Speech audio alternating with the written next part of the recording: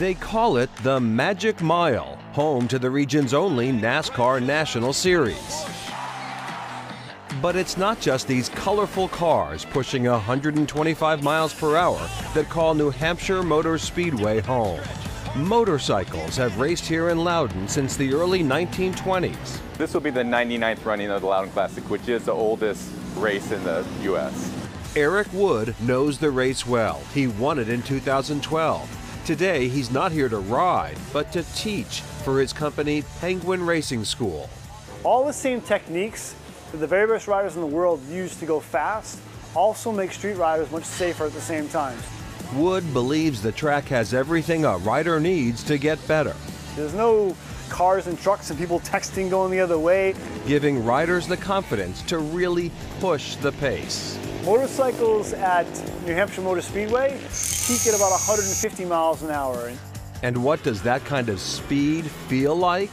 It's fantastic. I mean, I absolutely love it. It's adrenaline, it's precision, it's athletic. With such a passion for the sport, it's no wonder Wood has made it his goal to pass on his experience to the next generation, mentoring young riders. Hi, my name is Renee Franco, and I race for the Penguin Mentor Program. I've been riding for almost 7 years now, but I've been road racing for 3 seasons. Though all racers may look alike on the track, Renee turns heads when the helmet comes off. I think it's a mix between me being a girl and also being young, because the combination is kind of unheard of in this sport, but it's pretty awesome. I love inspiring other girls to ride. And it's not just young girls she's inspiring. Working with the kids has breathed a whole new life into my program. It's how can I help these kids, along the way and learn from what I've done and transfer what I've done to a new generation to keep the sport going after I'm long gone. Jason Fowler is a world-class athlete. Well, since my accident in 1991, I've done over 150 road races, over 45 marathons, almost 50 triathlons now, including 22 half Ironmans, 6 Ironman World Championships.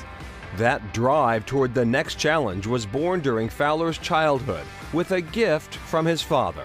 Dad bought me a bike when I was 6 years old and started racing shortly after that. And right away, being on a bike with a motor as a young kid just was exhilarating. Fowler would go on to turn that passion into success as a motocross rider, the high-flying, dirt mound hopping cousin to motorcycle road racing. I won 8 New England motocross championships and just thrived on, I guess, going fast and really having that fun and challenge. Unfortunately, at age 17, I had an accident, fell off my bike, didn't see a rock, and basically wasn't able to walk again. But right away, I guess 5.5 months later, borrowed a racing wheelchair from a friend of a friend and went out and did my first road race. It lit me up inside in a way that I hadn't for the previous 5 months. Fowler says he made the transition back to racing with such incredible speed, in part because of former motocross rider David Bailey. I saw him on the television while in the hospital. The Boston Marathon was on the television, and I saw him finish it, and I thought, wow, I got to do that someday.